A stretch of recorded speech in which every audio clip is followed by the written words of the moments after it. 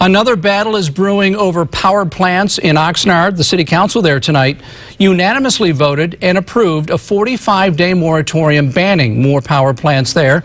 Oxnard is already home to 3 gas-fired electrical power plants owned by NRG and a peaker plant owned by Southern California Edison. NRG now wants to build a new power plant, and in return, NRG says it would pay to demolish the old facility on the beach.